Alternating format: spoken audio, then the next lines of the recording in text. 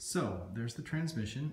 It's an ugly thing. It's been pretty badly weathered, but I think there's probably, it's been stored in a barn, so it's dirty, but I think there's a fair amount to work with there. So I'm getting ready to tear into it. This ought to be fun. So after a huge amount of work, probably about the last 3 weekends, those are all the bits and pieces and parts from a Healey Overdrive and gearbox. I will confess that I was pretty horrified when I first opened up the gearbox. It had been drained of oil approximately 40 years ago, and basically I saw rust, and there was certainly some rust in there.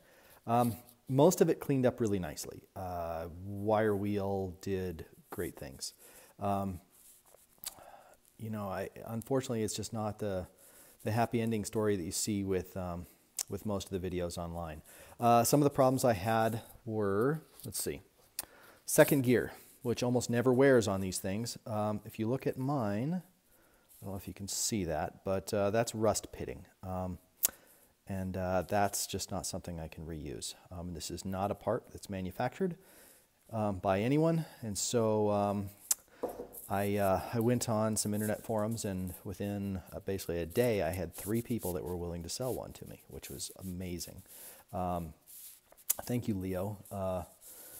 Let's see, and then this is my third gear, which is also has far minor pitting, but I'm just not comfortable with that, and so that's another one I'm going to try to get replaced. The rest of it has, it's got pitting in spots.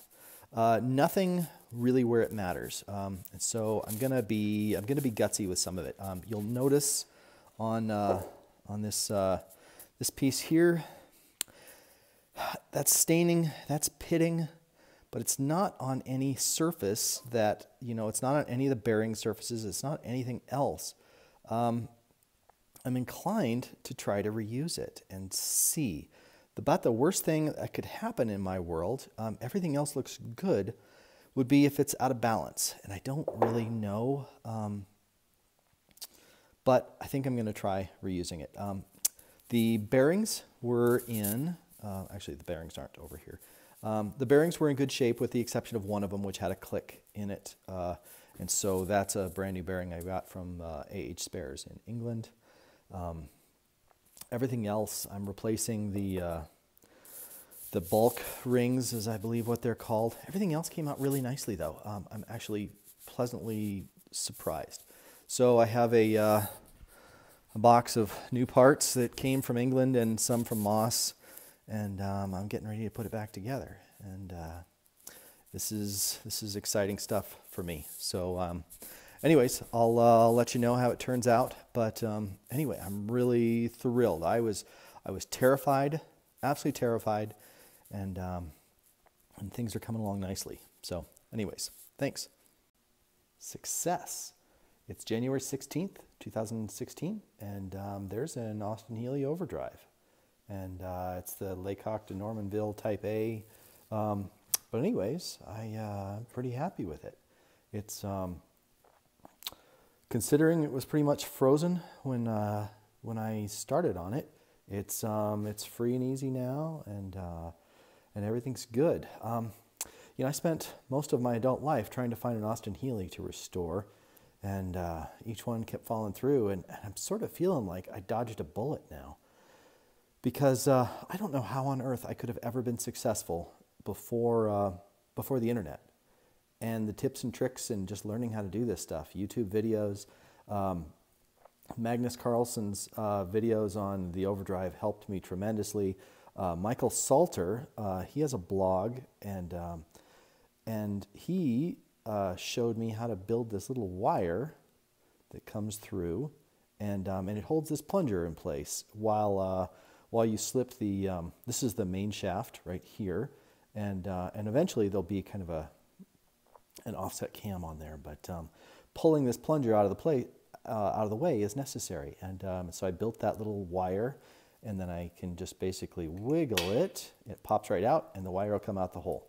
So, anyways, that's a magical little trip. Thank you, Michael. Anyways, it's coming along great. I I would have never known I was capable of doing this. This is great fun. Next will be the gearbox. Oh, by the way, if you're going to do a gearbox and an overdrive, like I did, I think I dodged a bullet when I started with the overdrive. And the reason being, I have this main shaft sitting free, and I'm able to line up way down inside there. There's some notches, some splines basically, that need to be lined up. I have no idea how you would possibly do that without a drive shaft, and I wouldn't have had a drive shaft handy had I not taken apart the gearbox first. So those things are really spendy, and I don't plan on having a spare around. So anyways, so that was a happy coincidence. Onto the gearbox, which will come next. I found a source. Actually, I found 3 sources for gears.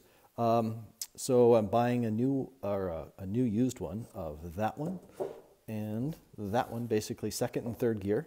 They're both pitted, as I showed in a previous video, and British Car Parts by Leo.com. Leo's a great guy, very, very knowledgeable, and he's got all of these transmission parts available. He gave me a great price, at least I think it's a great price, and so hopefully those will be on the way.